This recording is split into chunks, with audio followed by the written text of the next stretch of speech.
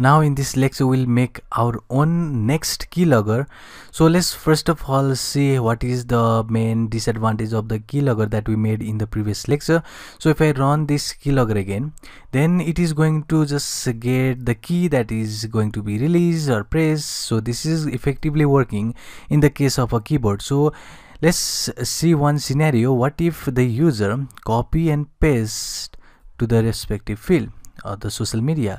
So if I just go again and if I just copy this again and if I'm going to paste it over here, then if you go back to our keylogger, it is not going to show us anything about this username and the password. It is only showing us that it is Ctrl+C, Ctrl+V that is being pressed, nothing about this what we just copied over here. So that is the main disadvantage. So that is the main disadvantage of this keylogger. So let's see how we can make or just modify this keylogger. So there comes this pyperclip. So this is very important module. So let me just copy this first, and you can simply do something like open your command terminal and you can simply paste it over here and just press enter. I've already installed, so I do not need to just install one more time. So you need to install less if you are installing this at the first time. So after that you can simply close this, and now you can also make use of ideally or any other module, but you can make use of any other IDE, that is the ideally, or you can also use Eagle or PyCharm, but in this case I really like this PyCharm, so I'm going to make use of this PyCharm.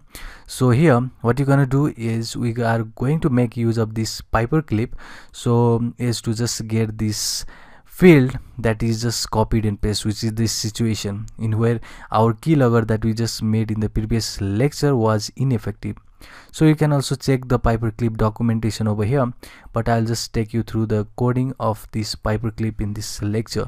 So first of all, as always, we have to import this module, and in this case it should be pyperclip.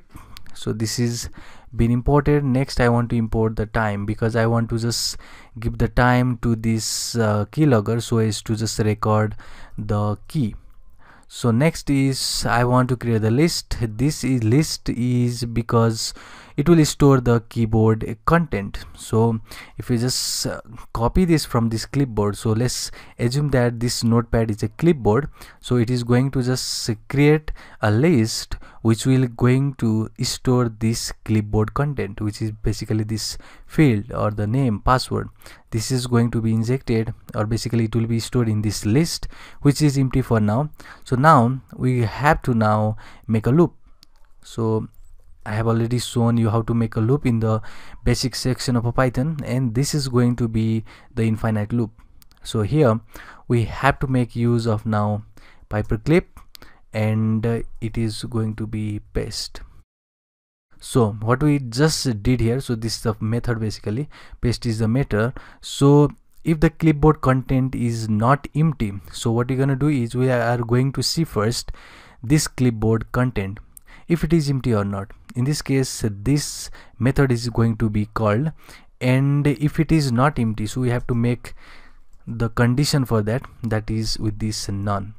So if it is not empty, we are going to do something, and that is to paste to the value. So we are going to make the new field here with the value and pyperclip dot paste.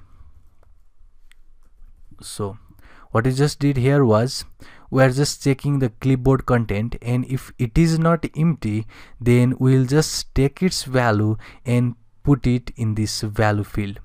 So that is a important part over here. You can also print that, but in this case I am not going to do that. So next thing is to check that value. If value not in the list, so I have already told you before that this list is going to contain your clipboard content. So it is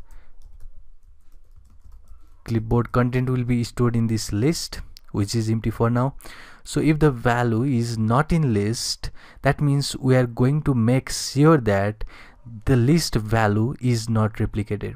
If it is stored twice, then we are not going to just put that into the value, otherwise it is going to be append to the list, that is the value So this is to just remove the duplication of the value in the list. So this is statement over here.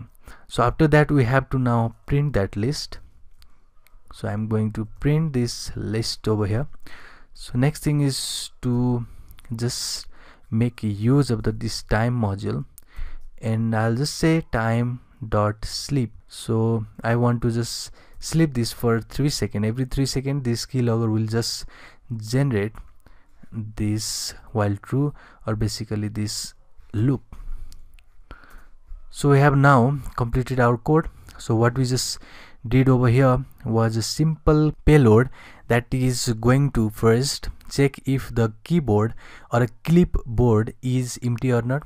If it is not empty, it is going to paste that value, and if this is not the replication, that this value is not already added in the list, that means we are going to add this because this is a unique value.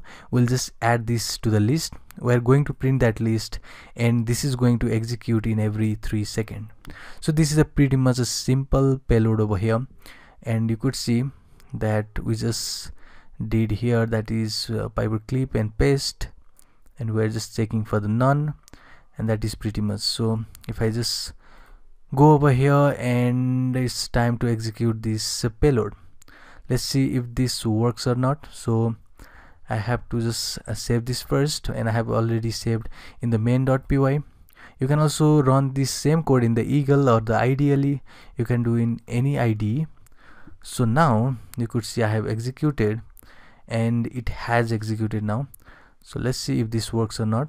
So first of all, I'll just inject this John Doe. Let's copy this. Let's go over here. Let's paste it right here. Let's see in our PyCharm.